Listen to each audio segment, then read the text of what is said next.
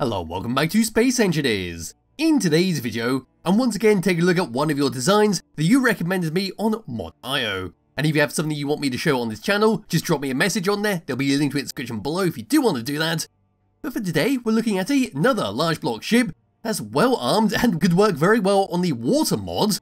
But this is the SS Junker Queen, which is this giant thing that I'm currently standing on. So this is a primarily hydrogen powered ship with a few ion thrusters here and there. We've got some fancy use of the exhaust block to shoot out a bit of fire from our conveyor pipes. And we've got lots of doors along the side here, which are not for entering the ship, but rather you open it up, and on the inside are artillery guns to broadside your enemies. Yes, we just come around to here, press F10, have a look through the spawn menu, have a quick look around the outside, have a quick tour of the interior. Hopefully I won't get lost in this because it is very big and almost maze-like with design. And then I think we'll blow it up with a nuclear warhead to see how this ship fares at that. So pressing F10, finding it in the spawn menu, the Junker Queen is apparently 11,881 large blocks, but it does use pretty much all the DLC packs. We've got no other information about it, so what I'll do is give it a thumbs up, double click this, and then we'll see its actual size, which is only 5,977, which is, well, roughly half of what it stated. Yes, we can now come around towards the very front, have a quick look around the outside, and then we'll go from there. So putting my light on for the moment, this is all we can see at the very front, which is a bunch of lovely grey steel blocks. It was a ton of light off, then move around onto the side. This is what we saw just a second ago. We've got our doorways where behind it is our artillery guns. We've got some great use for our letter blocks spelling out the SS Junker Queen. Then along the bottom here, a bunch of hydrogen thrusters. Then we've got a conveyor pipes with our exhaust block, shooting out a bit of fire. Yes, moving across, we've got a couple of turrets to blast your enemies with if you want to have a bit of automated firepower. There's one or three entrances to the ship where we connect it right below it. Around over to this section, this is our ion thruster pod. We've got a larger ion thruster forwards and backwards to help out with our speed. Moving around onto the side, there's a couple small ion thrusters for our left and right. Then over to this section, round towards the back, where you see how this is being connected up. If you were to move up over to this section, this is our little living quarter type area. We've got a bunch of seats and tables around the room, where one of these rooms on the opposite side will feature your kitchen bay to actually prepare your food, then serve it to all your people sitting in this chair. It's very much like a cafeteria of how it's all been set up. We'll get a better look at that on the inside. Yes, just moving down, coming around towards the very back, this is what's going to push us around. So we've got 4 large ion thrusters, 3 large hydrogen, then a bunch of small hydrogen, which should give us a nice load of speed. Right in the middle here is our secondary doorway to go inside, with the third being on the right hand side. Yes, we'll start with this doorway when we go around on foot, just work our way towards the front. Moving up just a little bit, that is a small landing pad for a very small fighter or mining ship to come dock up to, then head in through that doorway, which I suppose makes 4 ways to get into the ship. I did forget about this door despite actually walking out of it a few minutes ago. Anyway, looking all the way down to it, that's all we can see. Move along towards the middle of the ship, we can see our turrets on the outside, we see our turret right in the middle. There's some hydrogen thrusters to move us down right next to where I'm standing. There's some more hydrogen thrusters, another turret, and at the very front, that is all we can see. Moving down underneath this thing, keeping my light on for the moment, there's one hell of a lot of hydrogen thrusters. We see the lovely glow of our exhaust block shooting out the fire. Makes a very nice effect in the dark. Yes, put my light on for the moment once again. There's a connector and doorway on the opposite side. There's some more hydrogen thrusters. And there's the very back of this ship. And there we go. As a brief look around the outside of the SS Junker Queen, does look great with how it's all been set up. I really love this part. It's actually the first time I've seen this on a ship with a setup like this, where the pipes come along to an exhaust block, where you got multiple of them. It does look very nice. But yes, now what I can do is just grab hold of my character, come around towards the back of the ship, and head on inside. So all the way around, down to here, and just past our beacon, landing onto the catwalk, and now we're ready to go inside. Opening up this doorway, we've got a double door for an airlock, with our full block air vent in the floor there. I don't know why I closed the door behind me, because it does have the auto door and airlock script on this. And now we just walk through here, open this up, and now we're greeted by a bunch of timer blocks. All these timer blocks are set up for our guns on the side, which we'll see a bit later on. But for the rest of the room, got a program block on one side, program block on the other. That one has the auto door and airlock script. This one over here, if we were to open it up, has got the automatic LCD screen script, which we'll see a bit later on. As for the doorways, both of these will lead to the same area, so I think we'll stick to the left hand side first of all the way around to here, another full block air vent in the floor. Looking along here, we've got a lovely corridor, comes all the way along to a sliding door. We'll just move all the way along once again, another air vent in the floor, around to here, another sliding door, and now we're actually getting to the bulk of the ship. So in here is our master junction, where the doorway is around this corner, then leads us to the door on the very side of the ship with a connector right below it. There's our flaming pipes, there's our guns, there's our broadsides. And we can just come back into here, open up this doorway, and now come back into this room. Just looking up in the air vent, we've got a warning sign up there. There's our pipe that connects everything up. There's the doorways for the opposite side. But now we've got a doorway front and back. I suppose we'll come through this doorway. Hopefully it's the correct one. Now we can walk into this. I think that was the wrong one. Yes, we'll come into this one first of all. So this will lead above our engineering bay, where on the left and right hand side you might be able to make out a bunch of windows, which are for our living quarters for all your crew to sit in. But looking down there, we will go around that on foot. That's where a gravity generator is sitting, all of our tanks, our assemblies, our refineries, and all of that. Now just open up this doorway. This is our first area that will eventually lead to our living quarters. We've got some lockers, there's an air vent. We can open this up, and here's going to be the start of many living quarters set up exactly like this. So on the left hand side, we've got a bed, we've got a table. In the middle, we've got an air vent. On the opposite side, there's our locker. There's a window, peer down to the glow, coming from our hydrogen thrusters. Opening up this, just walking through. Exact same setup. Exact same setup. You guessed it, exact same setup. Into here, exact same setup. And into this is the end of the room, where it's going to be very much like the one we started with. Walking through here, opening this up. We're now on the opposite side where we can see a large container. And we can just come into this section, open this up. And this is a very toasty room filled with a bunch of ion thrusters, hydrogen thrusters, and well, not too much else. Yes, it's just a nice way of hiding the thrusters and makes it very easy to repair up if it ever took damage in combat. Turning off my light once again, we now walk through on the opposite side. So opening up this, here's our locker room. And now we've got to come through all of our living quarters for our beds, lockers, and our windows peer inside at our engineering bay. And here we are at the very end. Opening up this, coming around, opening up this doorway, and now back into this room with our junction. We now come into here, and now we've got a few more ways to go. On the left and right hand side, this is going to lead us down into the ship, which will eventually come back to our engineering bay on the lower floor.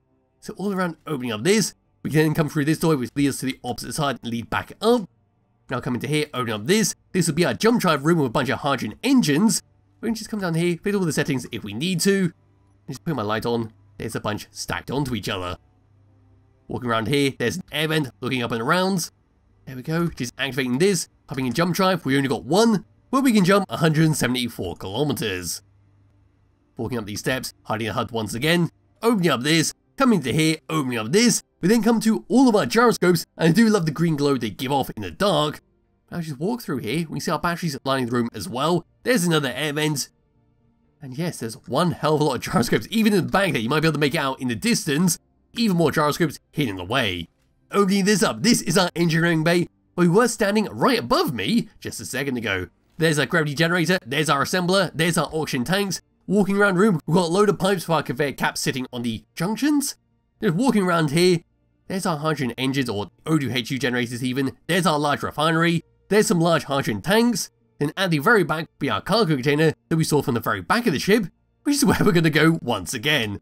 So opening up this, into here, guess what, another ion thruster room, where yes, not too much else is going on in here, apart from a bunch of thrusters. Walking out of this and coming along to the opposite side, be exactly the same as what we just saw. There's our hydrogen tanks, there's a bunch of modules, and there is our auction tanks at the very front. Opening up this, walking through past our gyroscopes once again, up to here.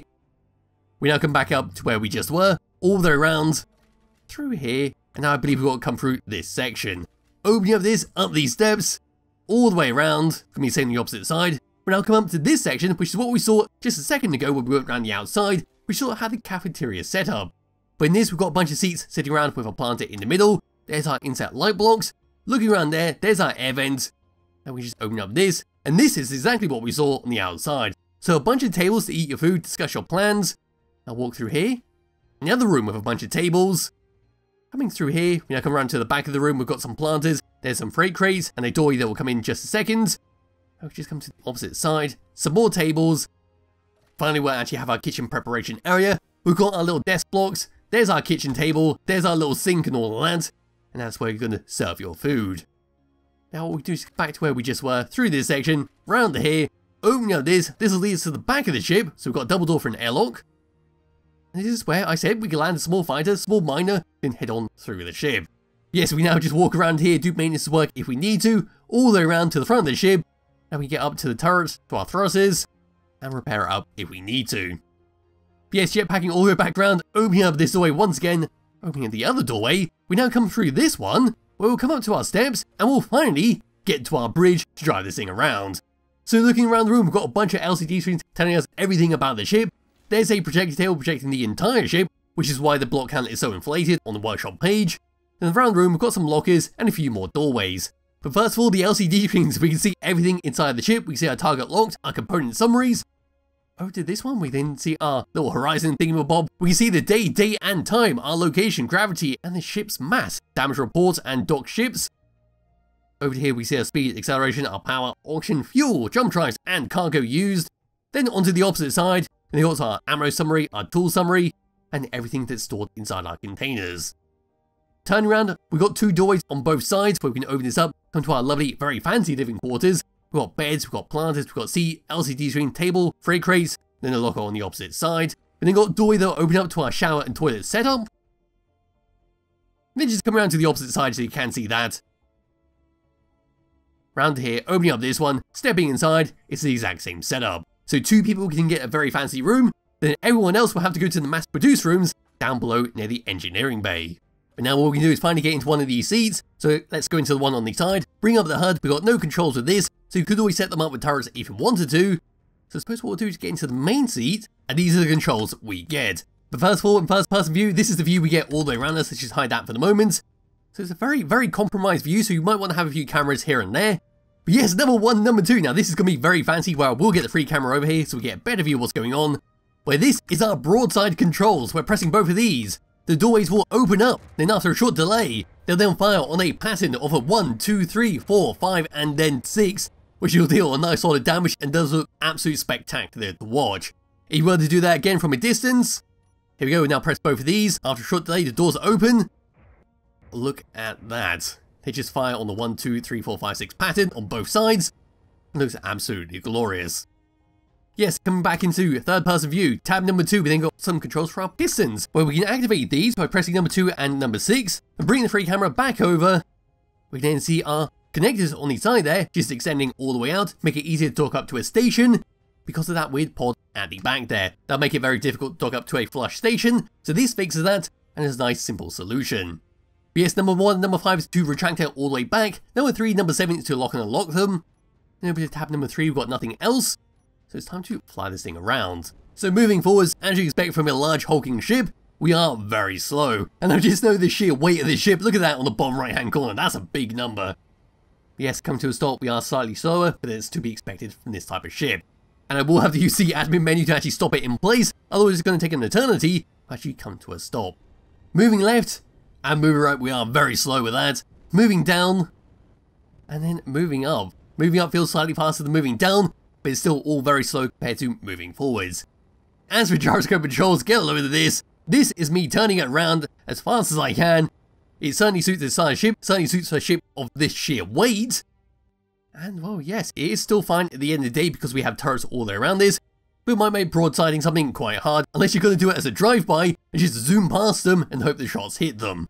As for that is pretty much it for the SS Junker Queen. It looks great for how it's all been set up. Absolutely love the flames at the bottom. But now what I'm going to do is come to a stop, because it's time to blow this up with a thermonuclear warhead, and that'll be that for this video. And here we go to finish off this video. What I've done is place a thermonuclear warhead in the engineering bay, and any second now it's gonna explode. So brace yourselves because it's gonna be very loud, and I do have to turn this down quite a lot because it's a very loud mod. But there it goes, my god, that was a huge explosion, and wow, I've never actually exploded this in space, but that is absolutely fantastic to look at. It just becomes a giant fireball, look at that. That's absolutely incredible. Let me just spin all the way around this. I didn't actually think it would change. I thought it would still do the mushroom cloud like it does on the planet. There is absolutely nothing remaining of that ship, which is well to be expected. And where's my character? He's now been ejected out at 62 meters per second. But I think that is that for this video. Yes, it is a lovely ship to use in your world. There'll be a link to it in the description below if you wish to download and play around with it yourself. I highly recommend you do. There'll also be links to the SkyBox I'm currently using. I'll be back with another video sometime soon. Bye bye.